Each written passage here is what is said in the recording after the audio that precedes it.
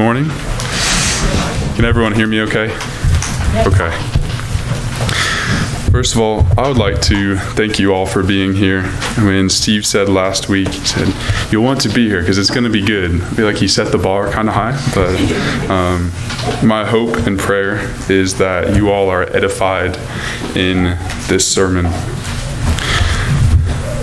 These last couple of weeks, I was thinking about what to talk about, and in contemplation of the book of Hebrews, I'm actually taking a class right now in college on Hebrews, and chapter 4 is one that has stuck out to me, and to me it shows the sweetness of the rest of God, and you'll come to see this as we walk through the text. But there are 4 main points that I would like for you all to take away from this. And some of them are going to seem a little bit confusing when I list them, but I hope I can explain it a little bit. The first one is the importance of fear. The importance of fear. The second one is the inaugurated eschatology of rest. I'm going to break that down a little bit, but hang with me. The third is true versus misguided rest. True versus misguided rest. And the last one is the sweetness of rest.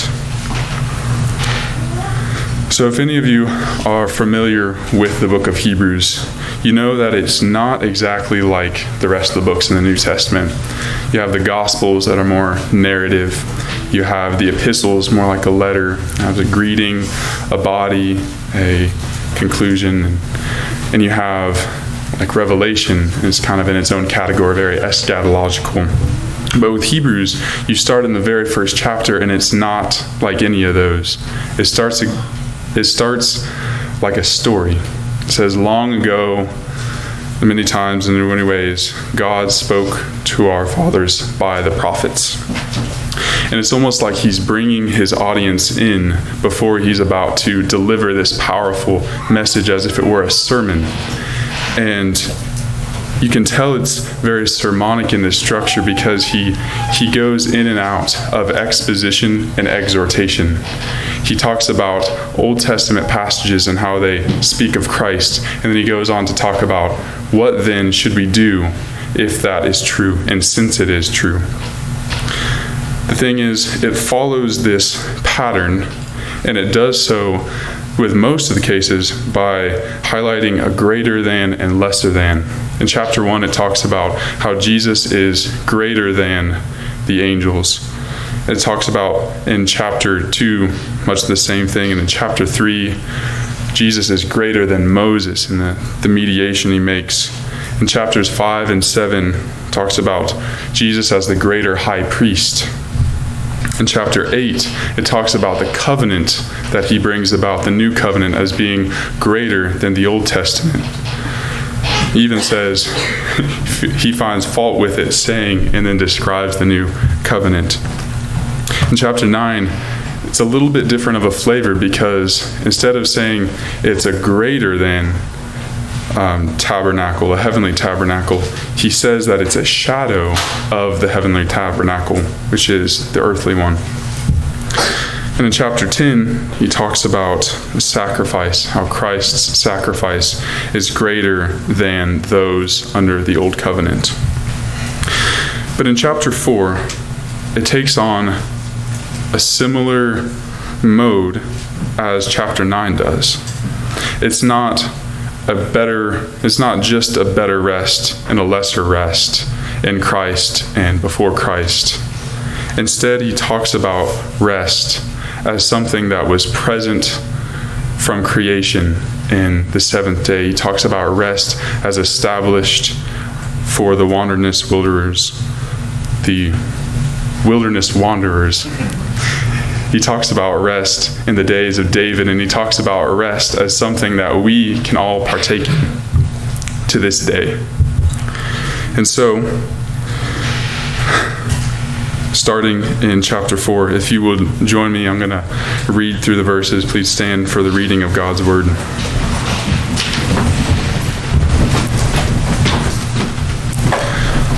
Therefore, let us fear if, while a promise remains of entering his rest, any one of you may seem to have come short of it.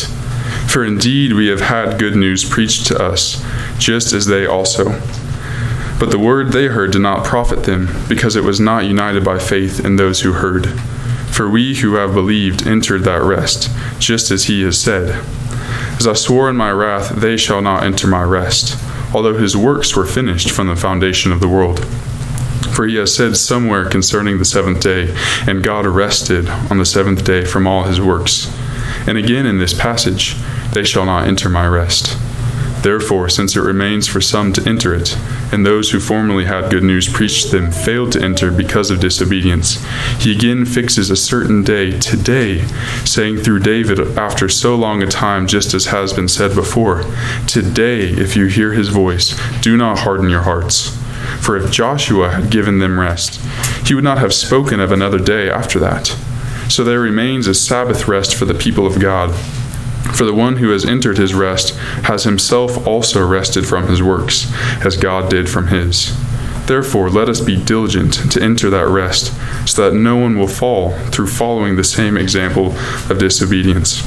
For the word of God is living and active, and sharper than any two-edged sword, and piercing as far as the division of soul and spirit, of both joints and marrow, and able to judge the thoughts and intentions of the heart. And there is no creature hidden from his sight, but all things are open and laid bare to the eyes of him with whom we have to do. This is the word of God for the people of God. Thanks be to God. Usually that comes at the end, but this is a beautiful passage, and I'm excited for you all to be here with me this morning. So, if you notice at the very beginning of the passage, it starts with therefore. And something that cues us off to is a conclusion that was made before. Now, the biblical authors, they weren't operating under these chapter and verse categories, because for the author of Hebrews, he was writing, and he wrote from the beginning to the end. And so when he says therefore, it's not like he's shifting from a chapter to a chapter, but enumerating on a point made before. So it takes us back to chapter 3. I'm going to read from verse 12 to get us a little bit of the context of what he's saying and the conclusions he's drawing in chapter 4. It says, "Take care, brethren, that there not be in any of you an evil, unbelieving heart that falls away from the living God. But encourage one another day after day, as long as it is still called today, so that none of you will be hardened by the deceitfulness of sin. For we have become partakers of Christ, if we hold fast the beginning of our assurance firm until the end. While it is said, Today, if you hear his voice, do not harden your hearts, as when they provoked me. For who provoked him when they had heard? Indeed, did not all those who came out of Egypt led by Moses? And with whom was he angry for 40 years? Was it not with those who sinned, whose bodies fell in the wilderness? And to whom did he swear that they would not enter his rest, but to those who were disobedient? So we see that they were not able to enter because of disbelief." So it's like he's drawing this area of exposition. He's pointing to a past situation in the wilderness wanderers, and he's saying what's true of them and how it relates to rest. He's saying, well, this is how they failed. They failed and they did not enter his rest. And what's true of them is that they were not able to enter because of unbelief.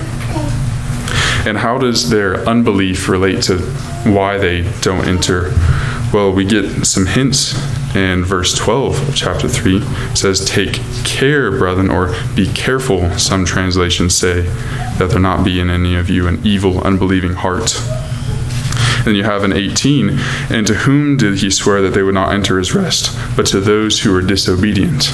So we have carelessness, we have disobedience, and we have unbelief, leading these people to not enter into the rest of God.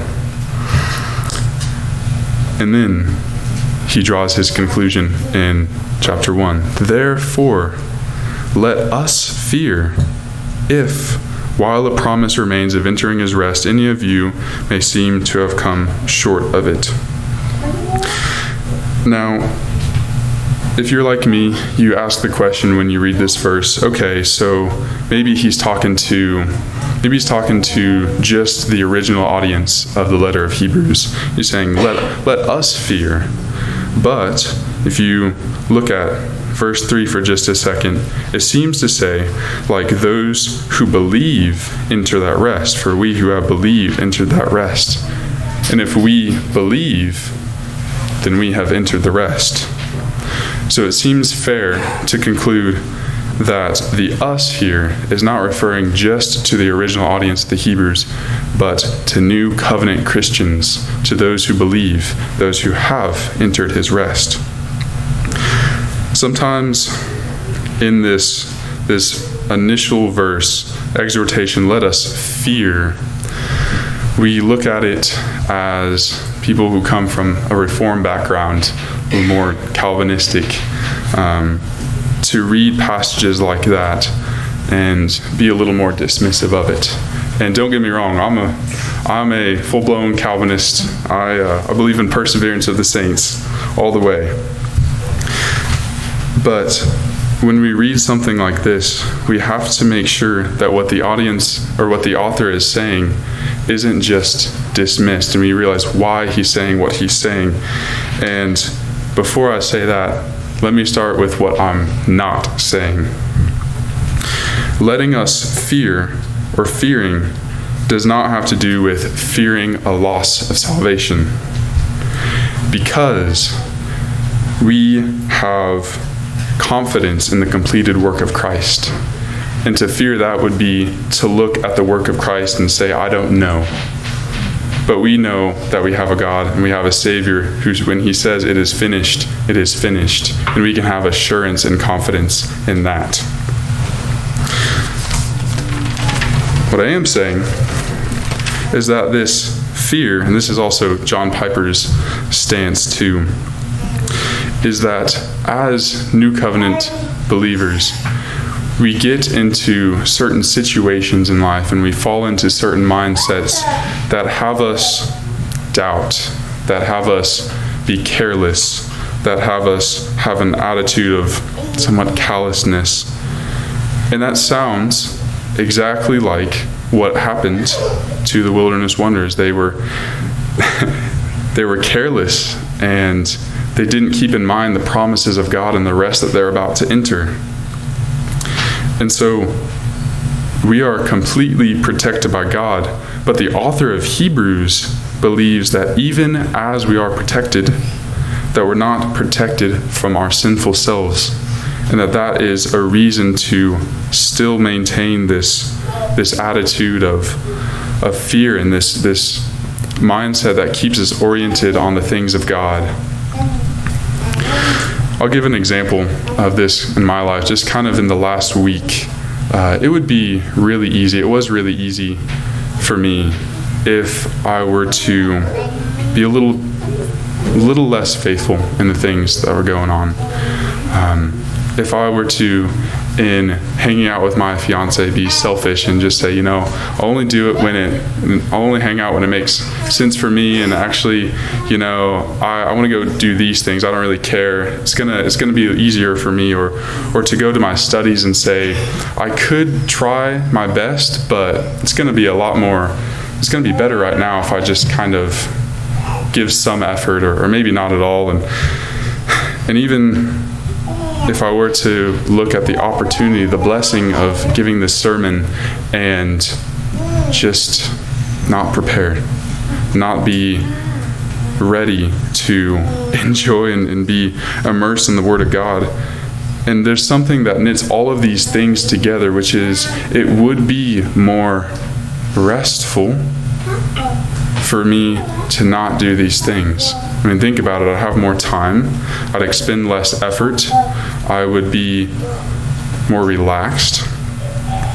But the difference between this is that it's and what's true and why we should fear is because it's a misdirected rest. That was one of the first points I had. There's the misdirected rest versus true rest. And the reason it's misdirected is because it causes us to lose sight of the things that hold us close to God, and it keeps it in the front of our mind. That's true rest. That's what we strive to enter daily. We'll get on to a true rest in a little bit later in the passage. But from this, he says in verse 2, "For indeed, we have had good news preached to us, just as they also. But the word they heard did not profit them, because it was not united by faith in those who heard." There's a quote by a New Testament scholar. His last name's Guthrie, and he says, "The Israelite community physically may have heard the words of their hearing." Sorry, I have this kind of scribbled out. "Have heard the words, but their hearing was hearing in faithlessness." True spiritual hearing involves active faith as a component. And so this is what the author of Hebrews is trying to get at. They heard the message. They heard about the rest of God. They saw Canaan before them. They even tried to enter it before, and they were driven out by the enemies, and they could not enter into it because their hearing did not go to their heart. It was a passive hearing. And what's also connected to passive hearing is the result of why they didn't enter in, is they were careless and they're disobedient and they had unbelief. And so you see this connection between passive hearing and faithlessness and active hearing and faithfulness. Which leads us to verse 3. Which says, "For we who have believed enter that rest, just as he has said." Now, I'm going to break verse 3 up into two different sections, verse 3a and verse 3b, because 3b through 5 seems to take on this alternate argument that the author is putting into this section, and it serves a wonderful place, but it is, at least on the surface, a little disconnected. And so what verse 3a establishes is that, as I said earlier, the people who believe and enter that rest are we who believe enter that rest. You could also ask the question, what kind of rest are we entering? And for the Israelites, the answer would be, it's the promised land. They're entering into Canaan. And they believed in God as was revealed to them on the mountain and in the burning bush and the deliverance through the Red Sea and all these things. That's the God they believe in, and that's the place, the destination of their faith and their rest. But for us, the we who believe, we have a spiritual promised land, a heavenly Canaan, and the God we believe in has revealed himself further through his Son. So with that, I'm going to get this 3b through 5 section and show how it relates to the rest. It says, "Just as he has said, as I swore in my wrath, they shall not enter my rest, although his works were finished from the foundation of the world. For he has said somewhere concerning the seventh day, and God rested on the seventh day from all his works. And again in this passage, they shall not enter my rest." It seems separate because he goes from this point in verse 3 saying, we who have believed into this rest. You think he's going to explain this belief and this rest and the goodness of it, but he goes on to talk about swearing in his wrath they will not enter his rest. And then he talks about how his works came from the foundation of the world. And then he does this thing where he quotes Genesis 2:2, of all places, from Psalm 95, where it says, they shall not enter my rest. It says, and God rested on the seventh day from all of his works, and it leaves the reader thinking, what's going on here? And two things. One, it emphasizes the hope of what could be we if we believe in this rest. And he's building up his case for what's going to be in verse 6, the sweetness of it. And the reason he does this is because he uses this first century Jewish interpretive method called verbal analogy. And verbal analogy, what it does is it takes one passage and takes another. It sees the word that connects both of them, that's present in both, and it stitches both passages together in a way that explains both of them in a coherent way. And so in this case, Psalm 95, as I swore in my wrath, they shall not enter my rest. In Genesis 2:2, and God rested on the seventh day from all his works. The author's point here is, you see rest? Well, the rest is beyond just the wilderness wanderers. It's beyond just when David writes that in Psalm 95. It goes all the way back to creation and the establishment of this rest from the beginning. And so, his point is to say, he's starting to build this point of rest being something that's both there and here and what will be, in an inaugurated eschatological sense. You see, I'm starting to link these together. Then he goes on in verse 6, and he says, therefore, since it remains for some to enter it, and those who formerly had good news preached to them failed to enter because of disobedience. Verse 7, he again fixes a certain day, today, saying through David after so long a time, just as has been said before, today, if you hear his voice, do not harden your hearts. This is absolutely wonderful for the modern reader, because what it does is it shows that the rest is still available. What God could have done is said, I'm going to establish my rest over here. I'm going to speak through David in Psalm 95 to say that the rest still remains. But you believers, you have to put your faith, you have to try to enter into that rest. You're going to try to enter into Canaan back here.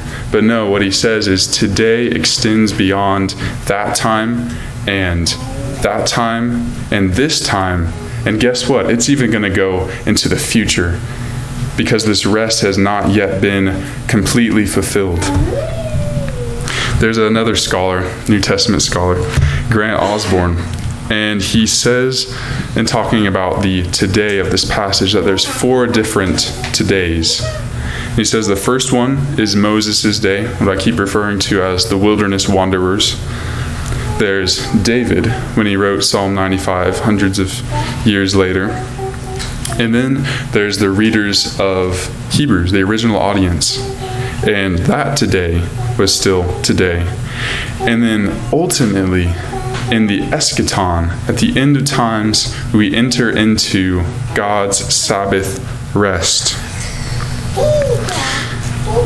And what this does is it shows us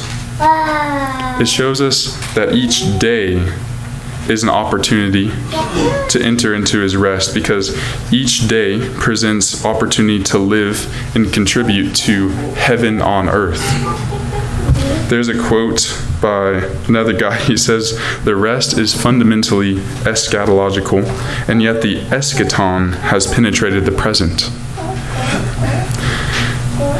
And so today is not something that is once you believe, pause, once you get into heaven, but it's an opportunity to live each day as today and to enter into God's rest, because if the eschaton has penetrated the present, then our attitude towards the eschaton must also penetrate the present. It helps us to live in what is true rest right now, instead of relying on the things that are misguided rest and false rest. I keep throwing out this distinction between true rest and misguided rest or false rest, and I think it might be helpful to describe what I'm not talking about in misguided rest. What I'm not talking about is enjoying things that are restful. I'm not talking about enjoying sitting on the couch and watching some TV. I'm not talking about enjoying a scenic walk. What I'm talking about is doing things that removes you from God and shifts your vision from him onto things that ultimately don't fulfill, that are in the moment restful. And as the wilderness wanderers, they had this carelessness and this disobedience and this unbelief that resulted from this losing sight of the promises of God and the rest that lay before them in Canaan, the promised land. For if Joshua had given them rest, verse 8, he would not have spoken of another day after that. So the author's point here of Hebrews is that, as I was talking about at the beginning of the message, that chapter 4 is different from a lot of the sections of Hebrew, and that it's not just this greater than, less than relationship, but that it establishes a shadow fulfilled in the thing that casts the shadow later. And in this case, Joshua guided and led the Israelites into the promised land. After the faithless generation died, God raised up Joshua, told him to lead the people into the promised land, led them over the Jordan River, and there they were. And yet the author of Hebrews is here saying, for if Joshua had given them rest, he would not have spoken of another day after that. And so it leaves the reader thinking, I thought he led them into the rest. I thought he led them into the promised land. But the author's point is, once again, this rest goes beyond just a physical place. This rest goes beyond just today. It is tomorrow, and it is the eschaton. And so it also leaves the reader maybe thinking, well, is that not a fulfilling? Is that not a restful rest?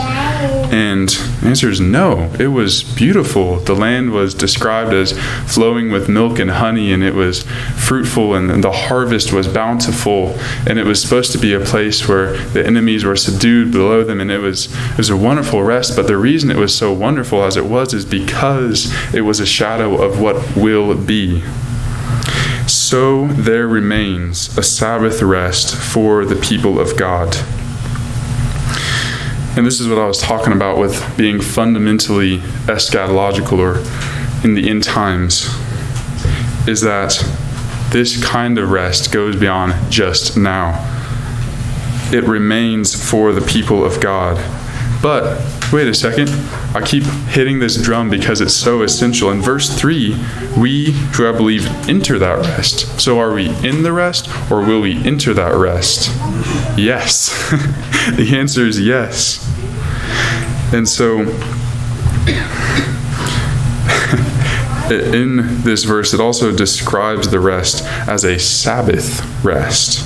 And that's not just a minute detail, because the word here, Sabbath rest, describes festival celebration and rejoicing and communion and all this stuff. And I don't know about you, but sometimes we grow up in this Christian culture that feeds us an idea of heaven being, people sitting on clouds playing harps, sitting around doing boring things. But this is not the idea that the author of Hebrews has in mind. It's sweet. It's wonderful. It's exciting. And that is the Sabbath rest that we enter into at the end. Verse 10. For the one who has entered his rest has himself also rested from his works, as God did from his. Once again, inaugurated rest here. Entered into the rest puts us into what will be ultimate rest by resting from our works right now. And the reason it's not fulfilled and ultimate is because we still live in a place where we strive to enter in the rest daily.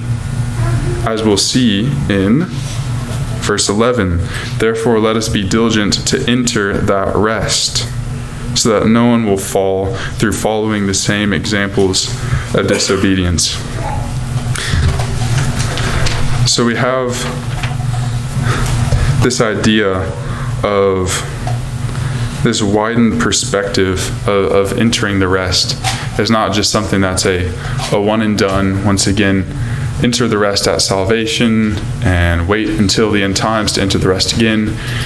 Striving to enter the rest is the difference between true rest and misguided rest, the difference between active and passive listening and active and passive faith, that as New Testament, New Covenant Christians, we still exercise daily. When we wake up, it's still a decision to be faithful to our families and our friends and to God. And it's still just as much of a possibility to choose to do the things that draw us away or distract us, to be careless, to be disobedient. And that's what the exhortation of the author is: don't be like that, because that is going to lead you to lose sight on the promises of God, to have a form of disbelief.